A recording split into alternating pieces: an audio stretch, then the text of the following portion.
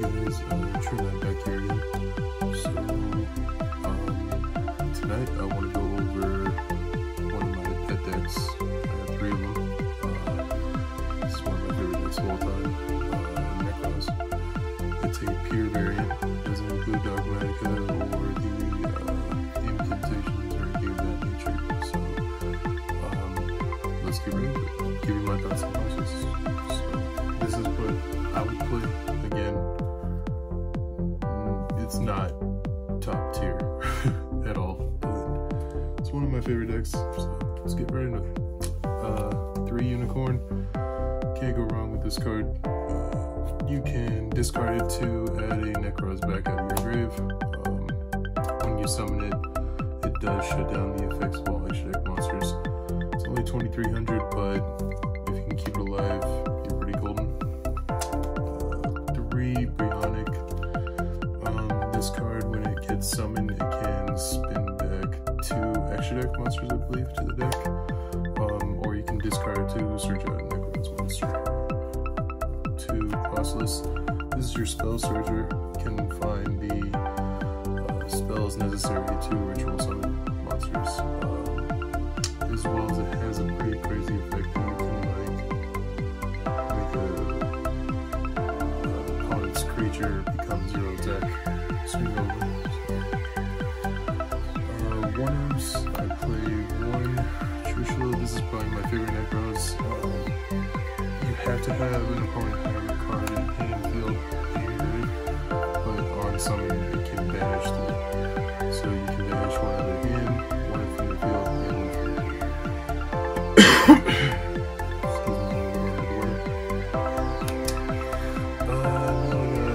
This guy can end the battle phase when you discard him in the opponent's battle phase, so if they go to kill you for game, you can just discard him in the phase. Has another pretty draw 2 effect, it's pretty cool.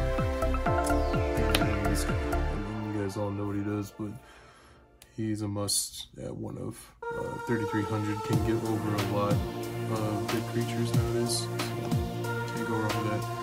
And last but not least, the Sarvis. The discard effect to negate opponent's card targeting 1 of your monsters and then being able to bring it back out of the grave. It's pretty nuts. So, aside from the Nekroz and the Sarvis, I wouldn't really change the ratios right now. I haven't tried this deck in any kind of tournament last week, but if I were to play it, these are the ratios I play at. So, yep. Let's go to monsters. Play 3 Manju, can switch out your spell. Nekroz monster you need. 3 Senju, or 2 Senju, sorry. Switches out a monster, and then 1 shard. I know this card came off the ban list, and a lot of people would say play more, but don't really find myself needing more. So, on to spells, preparations. Gosh, just like deck profile is a big nostalgia run for me. I remember when these cards were like $25 each and now they're pennies. It's crazy. But searches out any level 7 or lower ritual monster, and if you have a ritual spell and you leave, you can grab that spell as well. So, Kaleidoscope. This is a ritual spell that special summons by using monsters from your extra deck. I think they all have a simulation that you can use monsters on your field, but this one prioritizes extra deck. Great card to go into Unicorn with.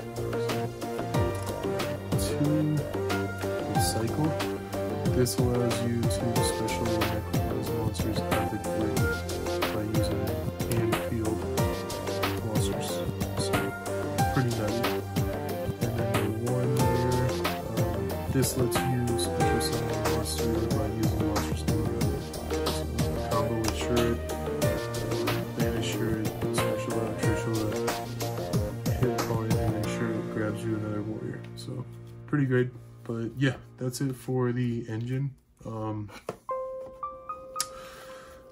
know a lot of people haven't really seen this. This is old school, but it's one of my favorite decks. I love it to death. So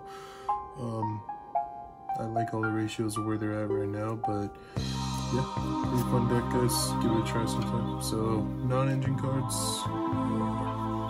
Ash, of course, Nib. You need it with your opponent just because of how crazy special summons are nowadays. This deck can't really keep up with that, so you need something that can slow your opponent down to where you can just hopefully nib them, and then Trishula and go for the 3-draw. This could be Cashier Offender.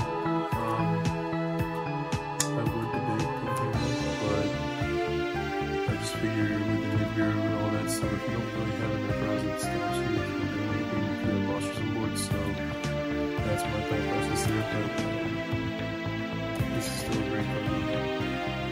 3 Prosperity. The extra deck is really wide open, so you have tons of monsters you can just discard, so pretty good. 2 Talents. Again, this deck is pretty weak, so you need something to be able to interact with your opponent. The 1 Call By, because again, there's tons of stuff that stop you, so at least having 1 interruption is pretty great. Konami, get rid of it, or put 3. Like, this 1 nonsense sucks. And last but not least, 1 Reinforcement. It is a 42 card deck, so having more search power is pretty good for the classes. So, again, 42 card deck, this is what I would play for right now. I think this is going first or second, it's pretty fun. Extra deck, we're going to start with Green Herald. This is what you use Kaleidoscope on. This searches you on its specials. I'm sorry, when you use this as the ritual sign, and it goes to the grave, you can go and search a spell or ritual monster. So, pretty great. These are just combo pieces for your Valkyris. There's a play where you can get Valkyris and Colossus on the field at the same time with one of these guys, so it's been years, so I can't remember the numbers, but we can definitely go over that in a combo video if you guys want to do it. 1 Time Thief, 2 because of Unchained. Again, like I said in the previous deck profile, if you have a deck that can play this, do it, especially right now. 1 Castel, again, it's wide open. This is just good to make your opponent put a monster down. That was good because, again, deck is weak. This, because I play Talents. Play a small nightmare package just because I can.